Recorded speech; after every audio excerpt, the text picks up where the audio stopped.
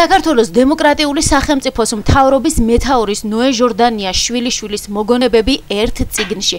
ქრისტინე ფაღავამ წიგნის პრეზენტაცია ქუთაისის აკაკი-წერეთის სახელმწიფო უნივერსიტეტში გამართა. შეხვედრას სტუდენტები, ლექტორ-მასწავლებლები და საზოგადოების სხვადასხვა სფეროს წარმომადგენლები დაესწრნენ.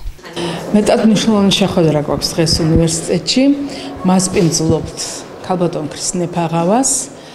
მან წარმოადგინა თავისი წიგნი, რომელიც ეხება ქართულ პოლიტიკურ ემიგრაციას, ანუ 21 წლის ემიგრაცია საქართველოს პირველი ეროვნული მთავრობისა.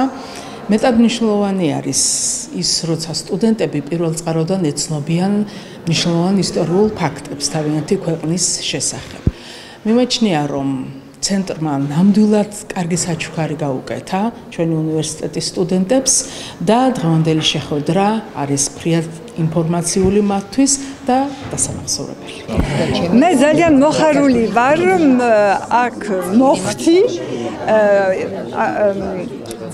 უნივერსიტეტში ქუთაისში და ამდენი სტუდენტები და მასწავლებელი დაესწრო ამ პრეზენტაციის ჩემი წიგნის.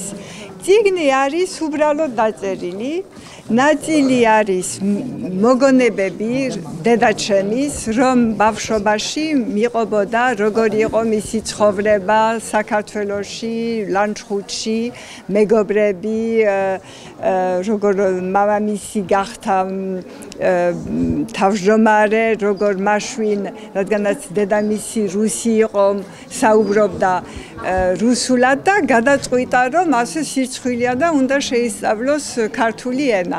და ასე მეც შემიძლია ვისაუბრო ქართულად თქვენთან.